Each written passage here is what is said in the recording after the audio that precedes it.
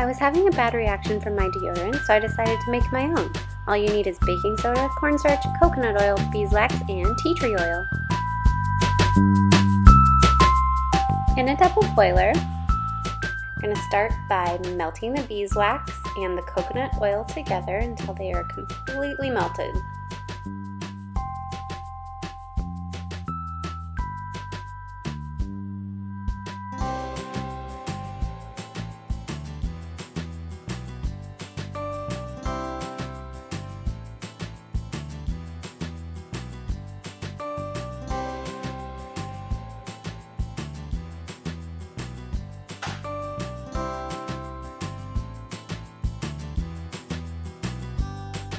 Once they are all melted, I'm going to add 1/4 cup of baking soda and 1/4 cup of cornstarch to the mix.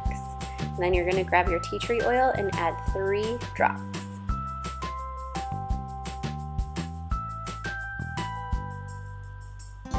Mix all of those until all the ingredients are all mixed together and smooth.